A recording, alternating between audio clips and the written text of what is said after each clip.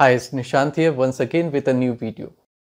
In this video, I'm going to talk about data structure and algorithms, and we'll be covering topics such as what is data structure, why data structure and algorithms are important for placements, how to master data structure and algorithm for coding interviews, and how to approach and optimize a data structure problem. So let's get started now. And the first one is, what is data structure? Data structure is the way of storing and organizing data in the disk space of the computer in a way that the data can be retrieved and used easily. So anyone with good understanding of data structure can organize and store data in a proper manner.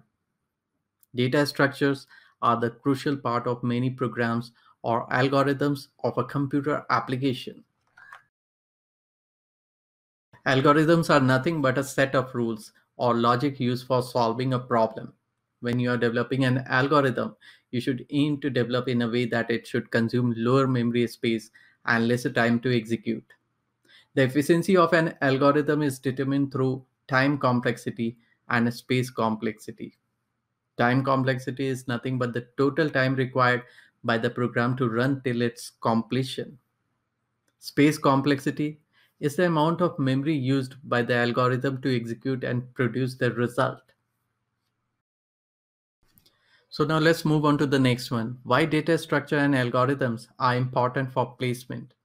Top tier companies like Amazon, Facebook, Microsoft, Google, etc. have been working day in, day out for improving user experience and managing data most effectively.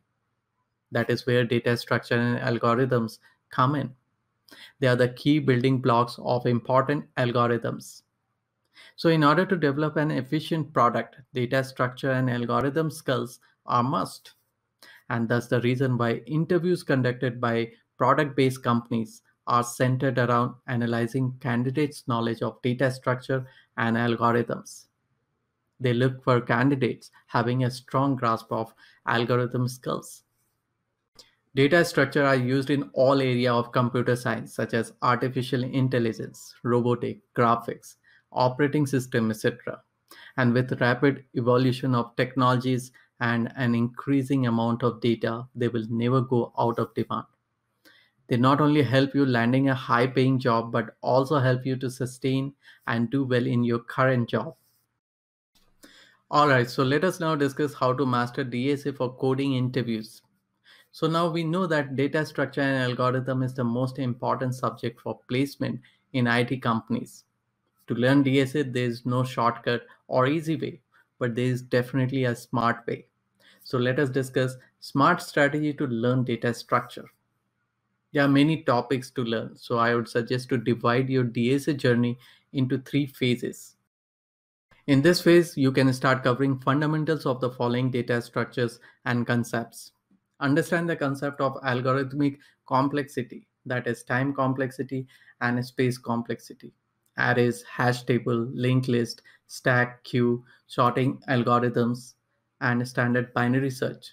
In order to learn each of these concepts, instead of going through online articles, I would suggest to study from some comprehensive book. These online articles are mostly scattered and incomplete. And if you really want to use a website, then you can use Geeks for Geeks. It has a large amount of quality content. There are a bunch of courses as well which you can take online. You can check platforms such as Logic Mojo, Udemy, Coursera for these courses. So to begin with, take one topic at a time. Learn the theory part first and try to understand basic operations such as insert, delete, search, and its complexity. Learn advantages and disadvantages. Study its applications and understand about memory allocation. Once you are comfortable with everything, start practicing and solving problems on online platforms. The more you practice, the more you learn. Coding is all about more and more practices. One should solve at least 5 to 6 problems from each topic to have a significant control over the topic. For this, you can use a book such as Cracking the Coding Interview. It features nearly 200 programming questions and solutions asked by Amazon, Google, Facebook, Microsoft, etc. There are many online resources as well with a huge list of problems that you can practice. And they are Lead Code, HackerRank, InterviewBit, and CodeChef. You should also work to optimize your code and compare with the solutions of the same problem people have given on these platforms. Now let's learn some advanced topic in this phase, such as trees, backtracking, graphs, dynamic programming, and greedy algorithms. So you need to learn theory first. And again, I would recommend the book for theory instead of online articles. Once you are done with theory, start solving problems from online platform. You can follow the same process as you followed in the phase 1. Now, once you are comfortable with all topics, do take part in contest held on Code Forces. It is a website that hosts competitive programming contest and programmers from every corner of the world participate. They will help you improve your speed and confidence. Remember, if you want to master DSA, you have to practice on a daily basis to build and improve your confidence. Now, coming to the next one, how to approach a DSA problem and optimize. First, give yourself enough time to clearly understand the given question. Now, break down the question. Figure out the data structure you are going to use. Now, write down a pseudocode in a simple English. Then replace the pseudocode with a real code. Now, try to find a room for optimization. Estimate the time and space complexities. Check for any repetitive or unnecessary loops. And check for extra step or function you can take out. And that's all about my take on the subject. I hope you find this helpful. Thank you and see you next time.